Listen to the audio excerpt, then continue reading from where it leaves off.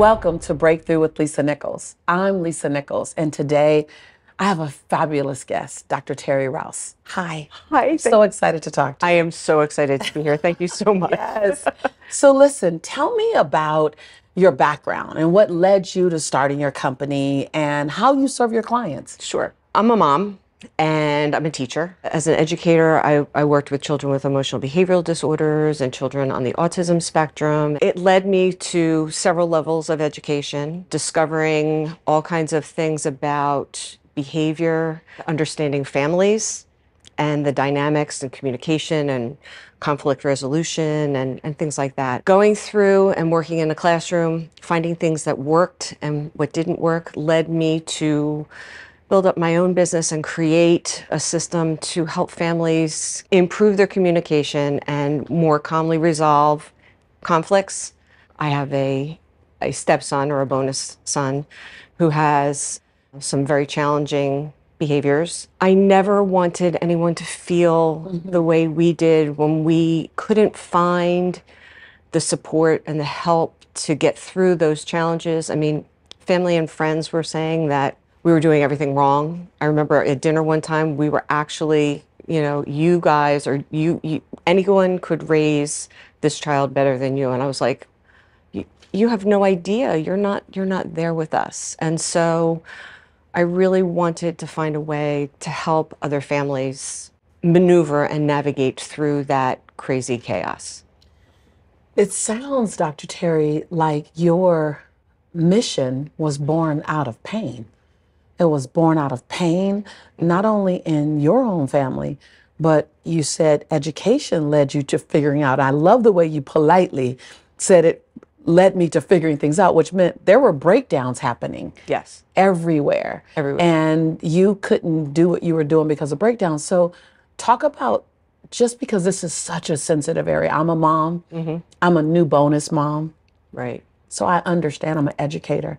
What were some of the breakdowns that were happening that left the parents feeling powerless, you as a mom, as a bonus mom, and some of the parents in your classrooms or some of the chaos? What's some of that? Sure. So particularly in the classroom, there are a lot of children who are acting out in school. And this is especially true now, but it has always been true. It's not something, it's not new. It's not new. It's not a new thing. And I think the major thing was that parents didn't know the questions to ask, and teachers didn't know how to solve the problem without the parents. It wasn't a team effort. And you say didn't, they still don't. They still don't. No. There's someone watching this right now going, I don't know That's right. what to say That's or right. what to ask. Right. That's one of the things that I have worked really hard. And I ask my clients, I talk to parents, and when I work with individual families, I say to them, what is it that you're struggling with the most? And most of the time, they don't even know.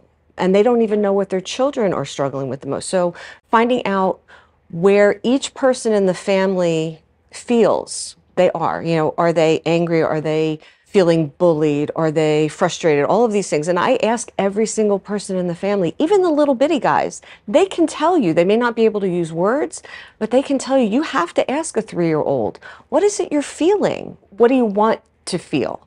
I want to feel empowered. I want to feel strong. And I work through, building resilience and empowerment, autonomy, and improving the quality of the family life. That's what I do. Wow. Did you ever have any doubts that this would work? Here you are, you're an educator, you've watched hundreds, thousands of kids. You're a bonus mom, you're navigating that terrain. Did you ever have any doubts that this would work? And if so, how did you gain the confidence to keep going while you have real-time problems around you and have the faith in yourself to create the solution that you need? So I think really, did I have doubts? We always have doubts. There's a doubt about everything, but it's what you do with it. I was able to take that doubt and I threw it out to really smart professors and teachers and parents. When I would say things like, well, let's use positive attention. Let's talk about what that means. And people would go, I didn't think to use it that way. And they did. I like that phrase. Say it again. Positive attention. Positive attention. Positive attention. And it's not what you think it is. Positive attention is looking at someone and recognizing them for who they are and what they've done. Not just going, oh, you did a good job, Lisa. What does that mean? But if I said, Lisa, you did such a great job on that television show the other day. I love the way you asked the questions. You know exactly what I'm talking about.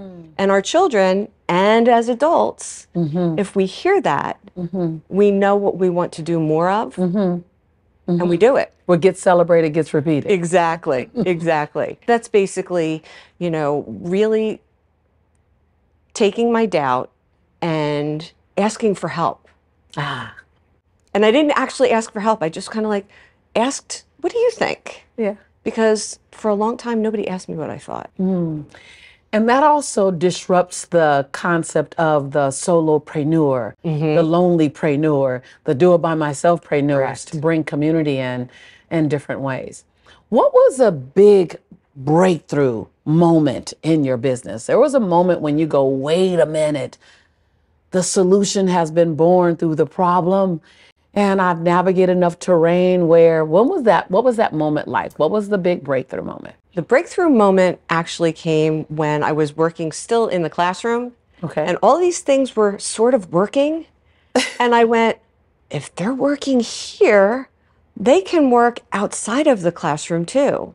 And I started to implement those things with private clients. And you gotta go, Right? That's exactly what it was. It was kind of like, oh, wow, this works. Let me show other people. Let me get excited about this. That's what I did. And when parents were able to then take what I was doing, and I was able to actually implement things like that even at home, right? It was like, oh, this works. We can do this. Anybody can do this. what was the most sacred thing you've heard from a parent that you said, I'm gonna mentally put that in a frame? Because hearing that mom say that or that dad say, what's that one thing you've heard that just is frameable for you? I don't have to do this alone.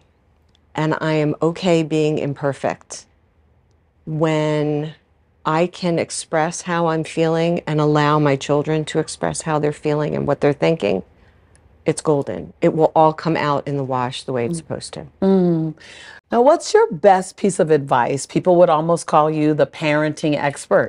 They could rightfully so do that with all of your history, both as a bonus mom, as an educator, and now as a service provider for parents and families to have peace. What would your advice be for people to break through in this world of business today? Because you made a business out of solving a problem. So what would your best advice be to entrepreneurs and people who need to make a breakthrough in their business in this climate? I think the first thing is to find what it is that's in your heart and for whom do you want to do it. Know your market. Know your market. And I don't even like to say know your market, just know your people, know your tribe. humans. Yeah. Right.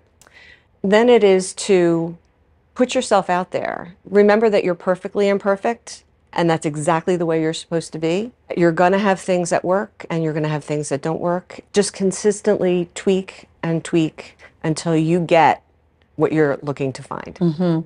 Listen, there's so many parents, there's so many educators, there's so many families that need you. Peace is priceless. So how can people reach you if they'd like to learn more about how they can work with you? Okay. So the first way is to just reach out to me at drterirouse.com, and we can schedule a call and just have a chat, and I will give you something that you can implement at that very moment. The other way is to look out for Snuggle Bunny Storytime. Right now it's on Facebook, where I read a children's book. I use a document camera, read a children's book, so parents and children can see and hear me and the story and my Snuggle Bunnies.